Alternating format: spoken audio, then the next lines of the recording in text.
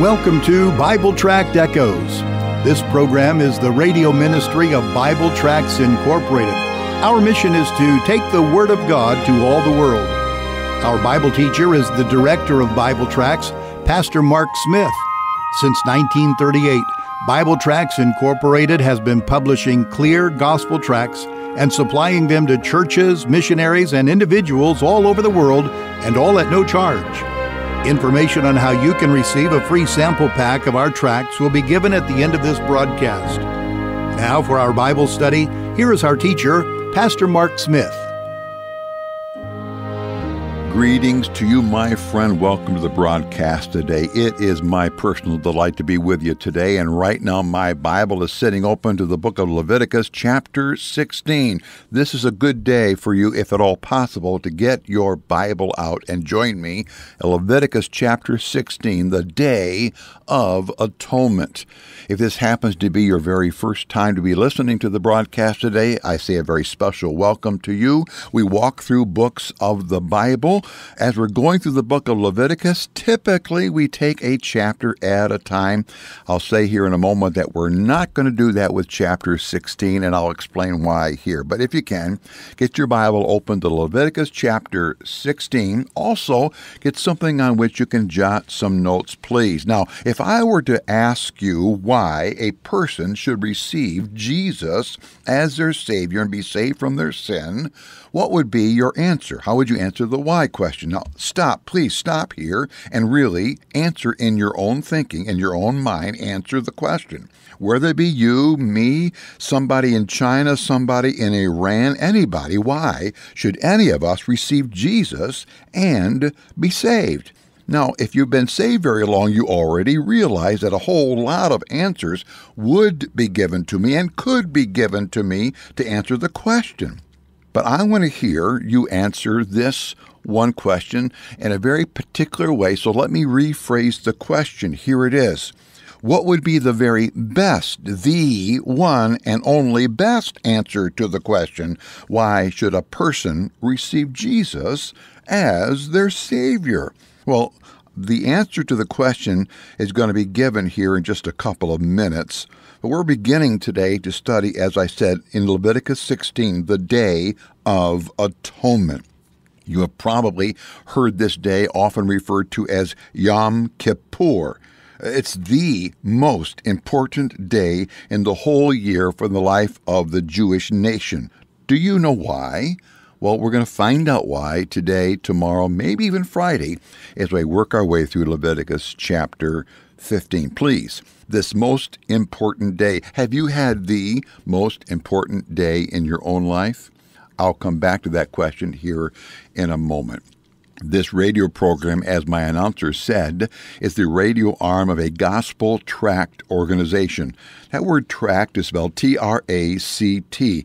A gospel tract, a short written presentation of God's plan of salvation from sin. I would love very much to put into your hand a free sample packet of our gospel tracts, and that sample packet contains one each of all of our English gospel tracts. One of the tracts that's in that is this one, Ready to Die. And I'm emphasizing this one because in just less than a week, we're going to have a very special Memorial Day, Decoration Day, as it used to be called, where we get to honor people who have served in the military, and we use it as well to honor those presently serving in the military. This tract, Ready to Die, is a testimony tract of a young man named James Dunkley. He died on a second tour of duty in Iraq. He died, but what a powerful testimony. This title of a tract, Ready to Die, was the motto of his life, a motto that he took for himself when he was 14 years of age. I cannot say strongly enough how much young people of our day in our churches need to read this tract. It not only challenges young people, it'll challenge lost people as well. Ready to Die. Please let me send this to you. My announcer will give you some ways to contact us at the end of the program. Or you can just go and order the sample packet at our website. Our web address is BibleTractsInc.com. If your Bible is open to the book of Leviticus chapter 16, the chapter opens this way. And the Lord spake unto Moses after the death of the two sons of Aaron, when they had offered before the Lord and died. And the Lord said unto Moses, Speak unto Aaron thy brother, that he come not at all times into the holy place within the veil before the mercy seat, that's the Holy of Holies, which is upon the ark, that he die not, for I will appear in the cloud upon the mercy seat. Thus shall Aaron come into the holy place with a young bullock for a sin offering and a ram for a burnt offering. Jump to verse 5. It says this, And he, Aaron, shall take of the congregation of the children of Israel 2 kids of the goats for a sin offering, and 1 ram for a burnt offering. And Aaron shall offer his bullock of the sin offering, which is for himself, and make an atonement for himself and for his house. And he shall take the 2 goats and present them before the Lord at the door of the tabernacle of the congregation. Now stop, please, reading right there. I'm going to take more time on this chapter, this day of the Lord dealt with here in Leviticus chapter 16 than I typically do with the other chapters. And as I said a moment ago, the title used by the Jewish people for this event is called Yom Kippur. That word Yom is the Hebrew word for day, and the word Kippur comes from the root word which means to ransom. It would be equivalent to our New Testament word redemption. Yom Kippur was the day the ransom price was paid so that the Jews could be right with God.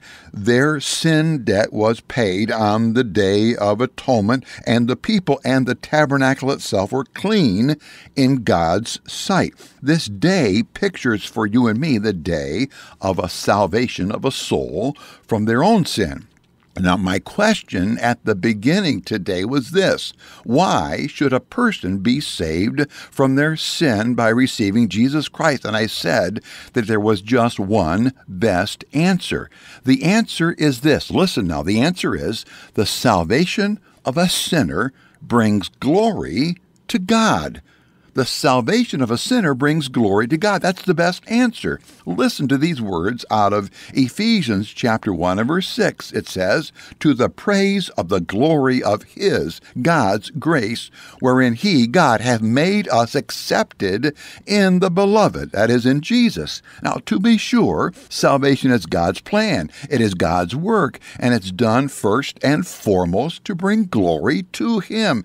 To be sure, the repentant sinner is greatly and eternally benefited. Salvation, though, is never done to bring glory to man. Ephesians 2:9 says, Not of works, lest any man should boast. Only God gets glory when a soul is saved.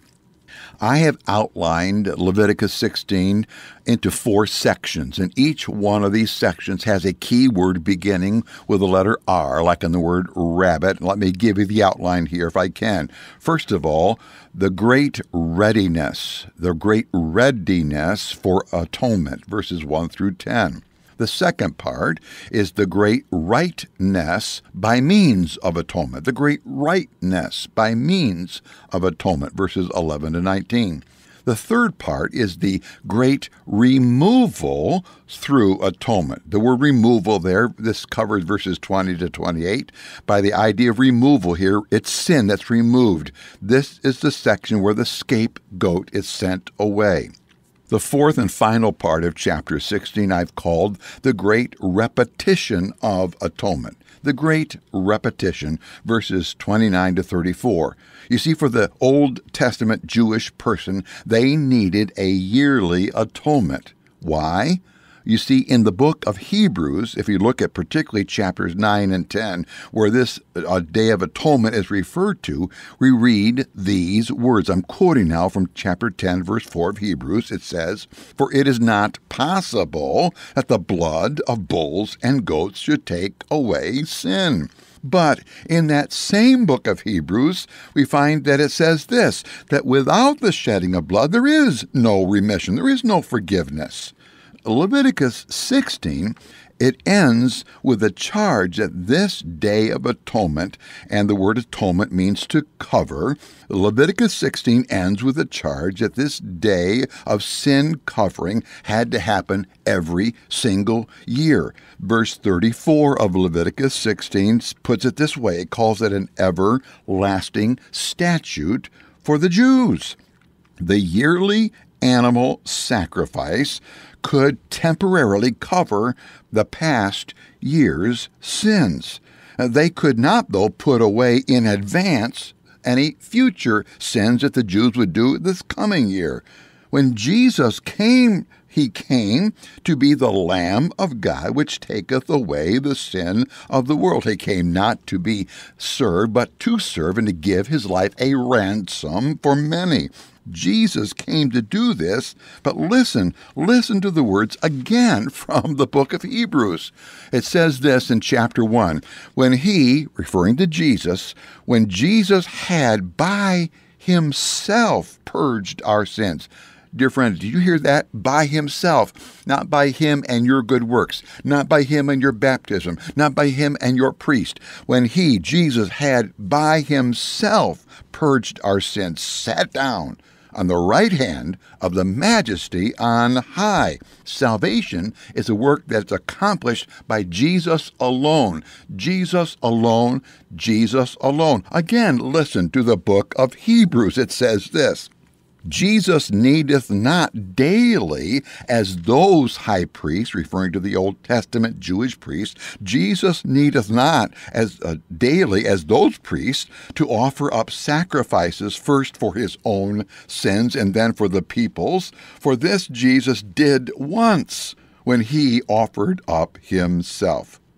Now, as we're going to continue to look at Leviticus chapter 16 tomorrow and more likely on Friday as well, we're going to see a number of pictures, a number of types of the Lord Jesus here. The Day of Atonement reminded people first and foremost of their great need for the forgiveness of sin. The great need. So tell me, dear listener friend, have you looked head on, squarely looked eyeball to eyeball with your personal need for the forgiveness that you have for the sins you have committed? You're a personal sinner before Almighty God. Has the whole world sinned? Yes. Did Christ die for the whole world? Yes, but he died for the sinners one by one. Oh, he did not die once and then again and then again and again. He didn't die once for every single person. He died once for the world, but you must receive him personally. You must squarely look at your need for forgiveness. Have you done that? The forgiveness you need is found only in the person of Jesus and his shed blood at Calvary's cross. He bore your sin in his body on the tree. That's what the Bible says. That's why he died. Oh, friend, knowing why he died, knowing who it was that was dying on the cross, and knowing why he died is wonderful. I'm glad you have that information.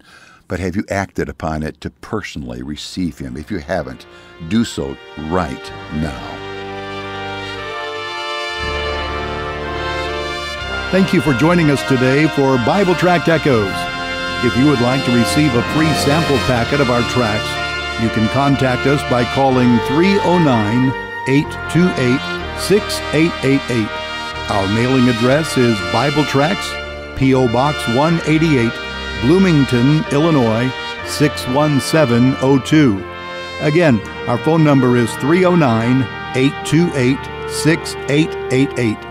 And our mailing address is P.O. Box 188, Bloomington, Illinois, 61702. You can also contact us through our website. Our web address is BibleTractsInc.org. Remember, the word tracts is spelled Tracts.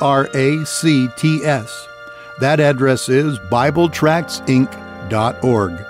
May the Lord richly bless you as you serve him.